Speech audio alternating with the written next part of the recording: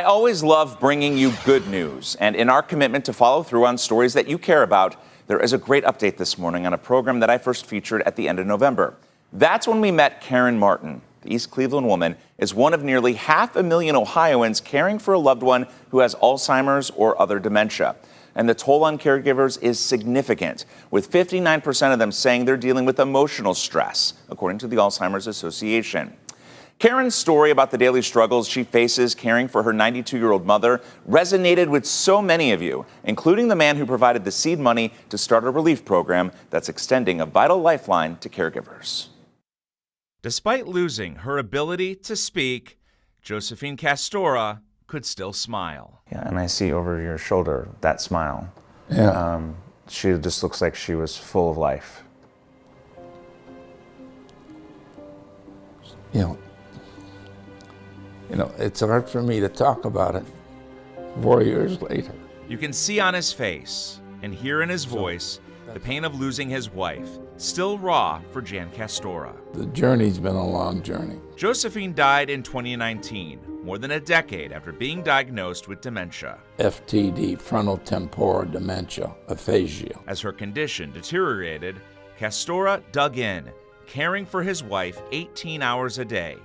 As for the other 6, I was in a position I could hire people. The break allowed Castora to do things like visit family and friends and play golf. And it recharged my battery. However, Castora knew for so many people impacted by Alzheimer's and other forms of dementia, there is no break.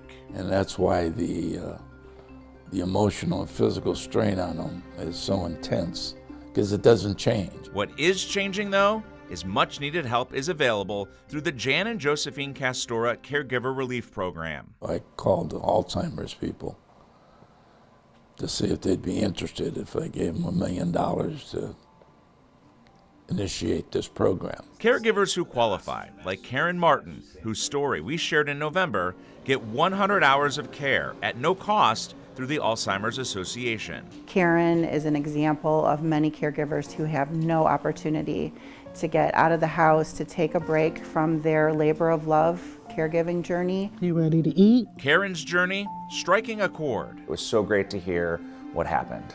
Absolutely. The response has been wonderful. You guys received some generous donations because of our story. We did. We got some phone calls from people who saw the story and wanted to make donations to help continue the program being available for people. Among those providing a financial boost, Castora, adding another $10,000 to the program. We have home care agencies in 12 counties in Northeast Ohio, which is seeing a spike in requests from caregivers since November. The statistic that's really troubling is that a lot of caregivers pass away before the person that they're caring for does. And so that's just telling us that the caregivers need more support themselves. Castora tells me he doesn't need validation for what he is doing.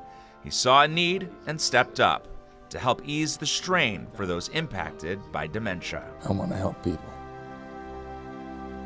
and I'll continue to do it. Well, we recently checked in with Karen Martin, and she tells us she received an additional 50 hours from the caregiver program. That extra time allows her to take care of herself so she can continue caring for her mother. The Castora Family Caregiver Relief Program provides assistance to families in 12 Northeast Ohio counties. Organizers are looking for more participants, especially in Lorain County. There's dedicated funds just for Lorain County. To learn more about the program, you can call the number or email the address on your screen. We posted the information for you right now on our News 5 app and website. What a great program, and to see so many people giving to that program. So great to see.